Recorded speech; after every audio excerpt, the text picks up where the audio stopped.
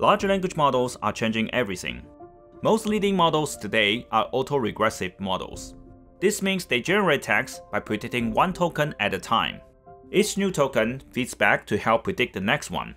While autoregressive models have been widely successful, they have several limitations. First, when we make a mistake predicting the current token, errors get propagated to all future predictions. Second, controlling autoregressive models is difficult. Third, token-by-token generation is slow because the model cannot predict the next token until all previous ones are predicted. In contrast, diffusion models offer iterative refinement, explicit control, and faster sampling. Here is a demo of Mercury, a recent diffusion language model. It achieves remarkably fast text generation at 1000 tokens per second. How can we use diffusion models for language? Let's first review how diffusion models work for images. We start with a clean image and gradually add Gaussian noise to its pixel values. This gradually transforms the clean data into pure Gaussian noise. We call this the forward diffusion process. With these noisy images, we train a denoising network to reverse this process. This enables us to start with random noise and iteratively denoise it to produce new samples. But what about text? Like diffusion models for images, if we have this forward diffusion process, we can train a denoising model to generate text. But what does noisy text actually mean? Let's see how text is processed in AI language models. The first step is to break input text into a sequence of tokens. Each token has its own unique ID in the dictionary. This is known as tokenization. As the token IDs are discrete numbers, it does not make sense to add Gaussian noise directly. Fortunately, we can transform discrete tokens into continuous word embeddings. Together, these word embeddings form a clean representation for the text. With continuous word embeddings, we can gradually add Gaussian noise, applying the forward diffusion process. Then we can train a denoising network to reverse this process. We convert the denoised embeddings back to text by rounding them to the nearest token embeddings in our vocabulary. But this approach has limitations when working at the token level. For example, the token embedding for matter might be similar to issue or topic. But when there is a minor error in the rounding step, the generated sentence does not make sense. One way to address this problem is to encode entire sentences or paragraphs into continuous latent representations. Here, D is the dimension of the word embedding, and N is the number of tokens. The role of the encoder is to compress the word embeddings into fixed-size latent representations. We can transform paragraph embeddings back into text using an autoregressive decoder. Now we can apply this diffusion process in this latent space. Latent diffusion models enable us to use richer semantic units, enhancing the coherence of generated text. Once we have the denoised paragraph embeddings, we can decode them back to text. However, this approach still requires converting back and forth between discrete tokens and continuous representations. Is it possible to apply diffusion directly in the discrete space? Let's first build some intuition using images.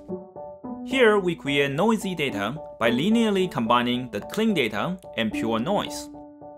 This enables a gradual transition between the original data distribution and the noise distribution. For text, we represent a clean token as a one-hot vector. For example, this vector here encodes the second token in the vocabulary. We represent pure noise in the discrete space as a one-hot vector corresponding to a special mask token. The mask token functions as an absorbing state in the diffusion process. After a token is replaced by mask, it stays as mask in all following steps, effectively representing the noise in the system.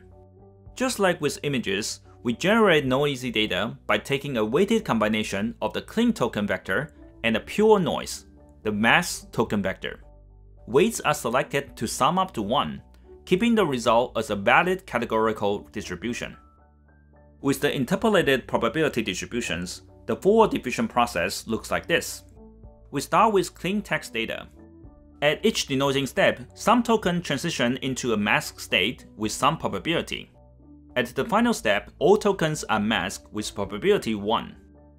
For the reverse diffusion process, we begin with a fully masked sequence and gradually restore the original text by predicting and replacing each masked token step by step. More specifically, at each denoising step, the model takes the current partially masked sequence as input and predicts a probability distributions over vocabulary for each masked position. We then sample a token from these distributions to replace the mask. Once a token is unmasked, it remains fixed in subsequent steps, and only the remaining masked tokens are considered for further predictions.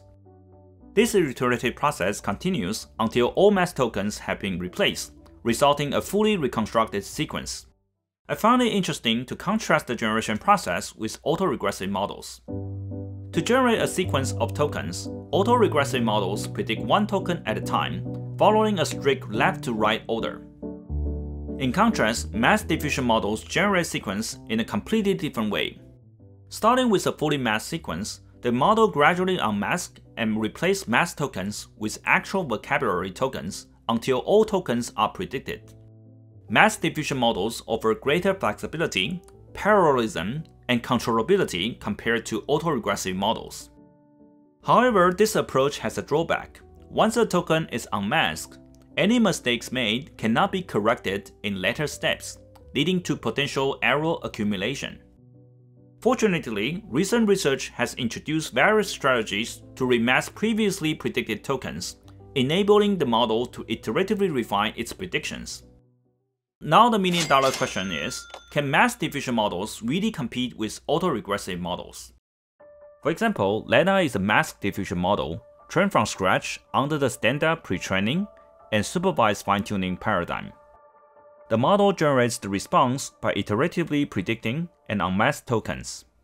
The author demonstrates that the Latent AB achieves performance on par with leading LLMs such as Llama 3 AB in in-context learning tasks.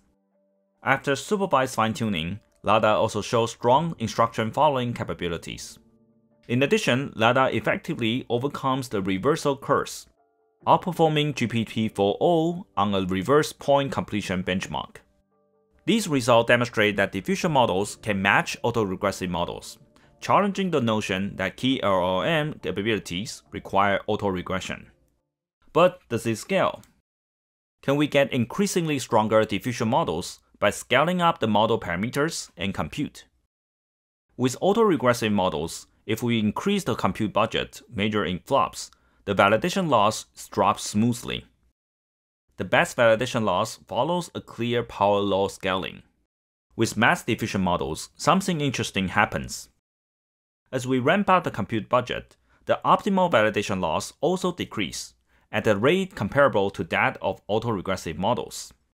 This means that when trained optimally under the same compute constraints, masked diffusion models can match the scaling behavior of autoregressive models. However, compared to autoregressive models, diffusion models need approximately 16 times more compute to match the validation loss.